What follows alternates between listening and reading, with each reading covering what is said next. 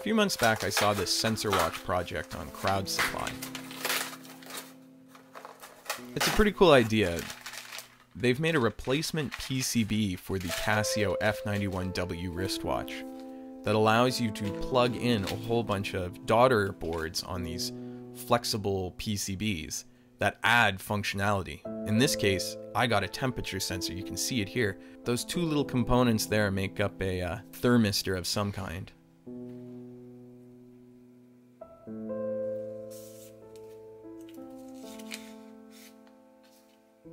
The board itself was really nicely laid out, had lots of test pads and connections, and then on the back, they even were nice enough to label each pin and its definition, and I think those are pin listings for programming.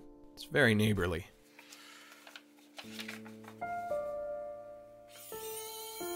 So I popped open my Casio F91W, removed the rubber gasket, and pulled out the watch module. These things are pretty fiddly to get apart, but I managed to get into it. Now you gotta use the battery from your original watch and the new one, and part of that is this clip here that you gotta take out. This part is how the battery actually connects to the PCB, so it's pretty important. Once I get the old PCB out, you can take a look at it. Because Casio has integrated so much of the watch's design into the IC, you can see that there's basically no components on the Casio PCB. It's all contained in that blob in the center. Not so on the sensor watch, where there's lots of onboard components, and I don't see any crystal oscillator can on the sensor watch though, so its real-time clock must use much smaller components, I guess.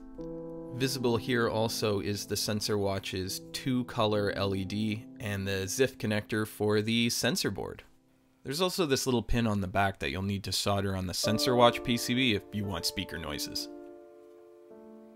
After a quick perusal of the instructions, I flipped open the ZIF connector and did my best to fit that little daughter board in there. It took me a few minutes. It's small and fiddly, but once you get it in place, it's pretty easy. You just slide that latch down over top of the edge connector, and there you have it. Now we just got to get it back in the watch. So we take the Casio's LCD frame and we pop the sensor watch PCB into it, and using that battery clip we got off the Casio, we can clip on that metal backing and it powers right up.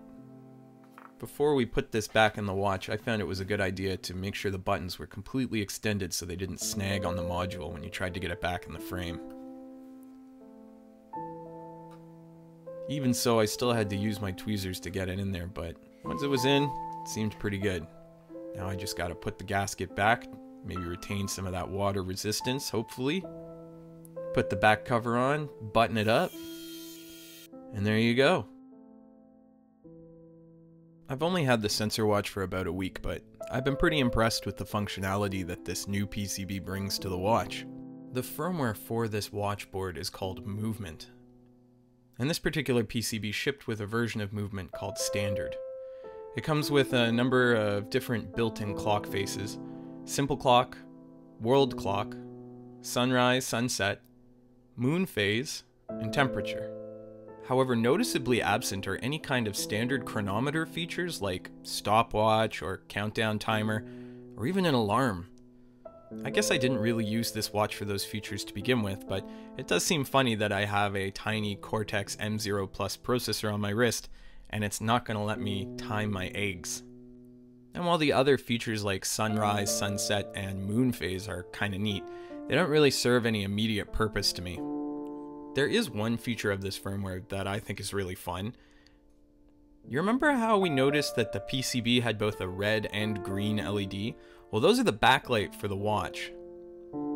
And you can actually change the intensity of both LED individually. So by adjusting the intensity of the red or green LED, you can change the color of your backlight. I've seen a lot of modifications where people change the backlight LED or put a colored gel in the crystal for the watch face to change the color of the LCD. I think they do it to preserve night vision or something like that, but the sensor watch makes that a user configurable setting, changeable from the watch. At night, when you press the backlight button, you can have any color you want, from red to green and in between. The temperature sensor also works pretty well, and it's fairly sensitive. I don't know if it's accurate, it's hard to say. The temperature sensor itself is housed within the hermetically sealed watch case, so although I'm sure it picks up the temperature on my wrist, there's probably quite a bit of delay and heat dispersal, so I don't know how useful it is, but it is cool to be able to see my temperature on my watch. There's other versions of the firmware that include different kinds of features.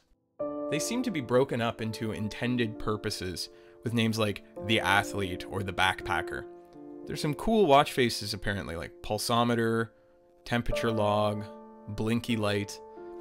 To get those on my watch, I'd have to load this version of the firmware, and I'm not quite sure how to do that, but luckily, all of these watch faces are testable online through an emulator that runs in browser, which is pretty cool.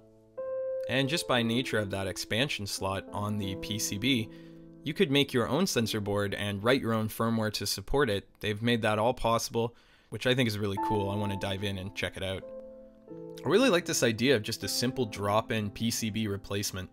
You know, just leverage the ubiquity and accessibility of this watch and put your own stuff in it, and suddenly you have a cheap housing for whatever kind of watch you want.